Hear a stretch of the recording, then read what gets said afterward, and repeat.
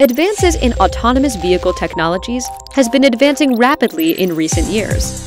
But for autonomous vehicles to really take off, it will require significant advancements not only within the vehicles themselves, but in the roads and infrastructure on which they travel. Vehicle-to-infrastructure communicate allows AVs to receive key information from the road network, including traffic lights, lane markings and signs, and construction and school zones can get warnings of dangerous conditions or accidents ahead.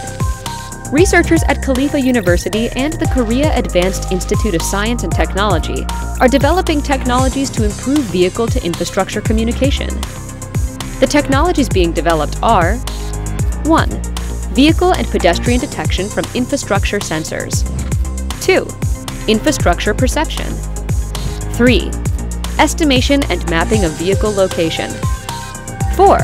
Auto parking using magnetic field localization. 5.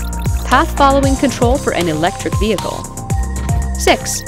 Car sharing system operation for autonomous vehicles.